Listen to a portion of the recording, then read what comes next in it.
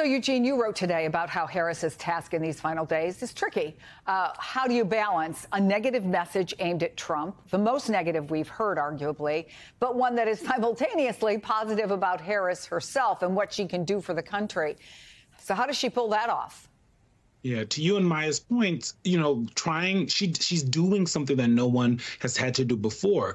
By this point, all of the bio work, right, all the biography work that a campaign needs to do for their candidate and their nominee has kind of already been done, right?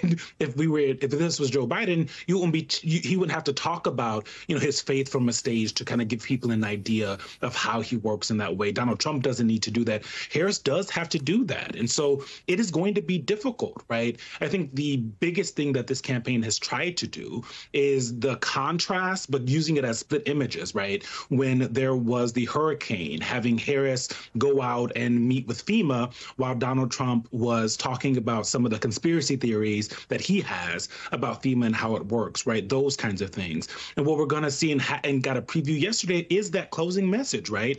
Harris has kind of, at the beginning of her campaign and even at the DNC, talked about Donald Trump as kind of an unserious man who, if he's elected, will have serious consequences. Now, because our campaign says they feel like it's getting, his language is getting darker and worse, she is escalating that language. So calling him a fascist, whether or not she does that again on Tuesday is yet to be seen, but she is going to have to continue to tell people what she wants, who she is, what she's going to do as president, and also talk to them about what she believes and the danger her and her campaign and Democrats and some Republicans believe Donald Trump is to the country. And doing that quickly is difficult. I will say at this point, their biggest audience, especially including last night, is going to be those moderate, middle-of-the-road voters, white women that are non-college educated, because they feel like they can move those women more, not just on abortion, but on some of these other issues. But I wonder, Maya, if she's in the same place she was at the beginning of the campaign, and frankly, the same place Joe Biden was in when he was running, which is this. How tough is it to convince Americans to base their vote on an argument? This is what's going to happen if Donald Trump gets elected, and it's bad, versus their life experience, what they're living, the economy, immigration, the things that worry them. And they're feeling, frankly, in a lot of the polls, they think, especially with the economy, it was better and will be better under Trump. Right. I think, that drawing the contrast in is an incredibly important one. But I think what she's able to do, and I think what she needs to continue to do, is to make it clear that it's not just this is how bad it will be under Trump. It's this is the plan we have for you, for your family. And I think she has been able to make that point really clear. But I think when we're dealing with someone who represents the kind of threat that Donald Trump represents, it is impossible to do any kind of a split screen, to say anything like, this is what I would do, without immediately also bringing in the comparison that not just does he not have a plan for you and your family, this is the threat he represents for people. I think it is impossible to almost separate those two arguments. They go hand in hand. She is making an affirmative case for herself, but part of that affirmative case is based on the fact that right now we have one ticket that is talking about a future and one ticket that is talking about not just a past, but a genuine threat to the democracy that we have. And a lot of what we've heard from her over the last several days, Eugene, is responding to Donald Trump and what they see as his dangerous language, right? But then let's look at the other side. According to NBC, Trump's campaign wants him to lean into issues, especially the economy, because, quote, a shift to the personal narrative could distract from the substantive issues that Trump aides believe are giving their candidate a leg up over his Democratic rival. But, I mean, I don't know, is that directive from his campaign, which is based on polling, which I'm sure is based on their own internal research, a closing message he's already rejected? How much do you think he cares about what the people in his campaign are saying this is what's going to work? Yeah, he rejected that in 2015, right? Like the way that he's been running for president this entire time, this is his third time, his campaign, the folks on it, they know what he is going to say and do. He feels that his gut, he trusts his gut more than anyone, right? He will tell you that he has said that. He has talked about, even while he was president, listening to people in the room and then making his own decision, no matter what any of them say. And he was going to do that anyway, right? It's sometimes hard to know if he but that is how he has always operated, is by id. He is not always moved by policy prescriptions unless it's kind of the top ones that he sees move his voters, right? Immigration, he's talked about the economy a lot. One of the issues that the Trump campaign is facing, that if you look at polling now and where Biden was before he dropped out, they have done an interesting job of kind of defanging the economy and immigration as bad issues for Harris, right? She has done a better job at threading the needle and talking about, the threat that Donald Trump faces in her eyes, but also more importantly, that prices are too high, right? That was not something that you were hearing from the Biden campaign. And they are moving forward with that. Now, Trump himself, he is probably going to get a playbook. They're going to tell him what they think works best. They're going to show him the polling. But when he gets on the stage, that changes, right? That has always been the case. And, folks like Chris Lasavita and Susie Wiles, who are at the top of the campaign, they have done a better job than any of the other campaign managers of trying to push him to talk more about policy.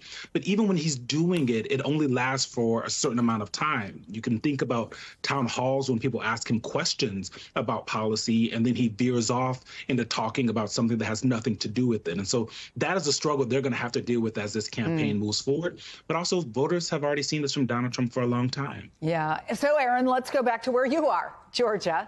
There's going to be a couple of gentlemen there, Barack Obama, Bruce Springsteen, along with Kamala Harris, who's scheduled to leave for Atlanta sometime this hour. We just got word as well about Beyoncé tomorrow. So tell us about the plan in the end of the next to last full week of this campaign.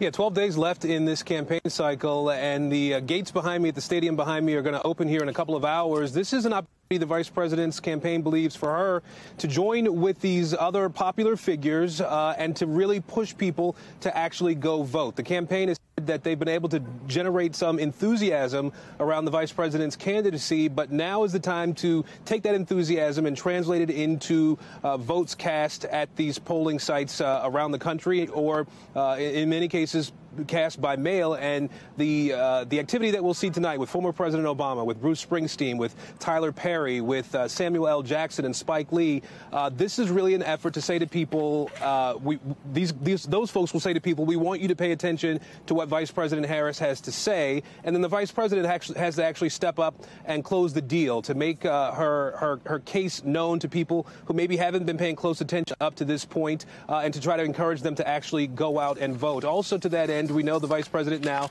will appear in Houston, Texas tomorrow with Beyoncé. This was an event that was already on her schedule, that was designed for her to talk about reproductive rights. We learned from sources today that Beyoncé will appear with her on stage and that Beyoncé will perform as well. This obviously is a woman who has a music following, but she's a businesswoman as well. There are people who are the most voracious Beyoncé fans who cut across age and gender and race. And so here again, an opportunity for people who pay close attention to everything that Beyoncé does to now see Vice President Harris and potentially hear her message as she works toward her closing argument in this election cycle. Chris, it's also worth noting that we've learned from sources the vice president will make that closing argument speech, if you will, as you noted earlier, on the Ellipse, on the National Mall, right in front of the White House, right at the same location where Donald Trump was speaking on January 6, 2021, before the attack on the U.S. Capitol. The vice president taking that opportunity to try to draw a contrast between Donald Trump's worst day in office, a campaign official argues, and the positive vision that the vice president has for what would happen in a Harris administration. So again, Chris? that balancing act. All right, Maya. So let's talk strategy. as somebody who's been on the inside of that with campaigns. So Harris's event today is in a county Biden won by almost 70 points in 2020. Trump, on the other hand, is going to Maricopa County, Arizona. He lost that the last time around. What, if anything, does that tell you about, Harris campaigning in a deep blue place while Trump is heading to a place he's trying to flip? I think that right now what she's trying to do, and I think what we'll see, is she is trying to make sure that we are capitalizing on the excitement that we have seen for her campaign to make sure that that translates into actually driving up turnout, making sure that people get out. I think the decision to campaign in a deep blue place on a day like this, where she has a big announcement, she obviously has, people are going to be incredibly excited hearing that she's going to appear with Beyoncé, that, she's continuing to get these big name endorsements. The goal there is to make sure that people who are early voting right now are turning those ballots in, are getting excited. They're calling their friends. They're finishing their postcards and sending them in. They're doing everything that they can in these final days, because basically what she has with that enthusiasm is a bunch of organizers who can go out and do a lot of this work. And she is trying to make sure that that enthusiasm translates into votes. I think what Donald Trump is showing is that, yes, he's going somewhere he wants to try to flip, but that it is a much, he doesn't have the ability to sort of capitalize on the enthusiasm and momentum. He's trying to build that up. So I think it's just a difference in sort of orientation of the campaign. They're both playing into where they think that they can be the strongest.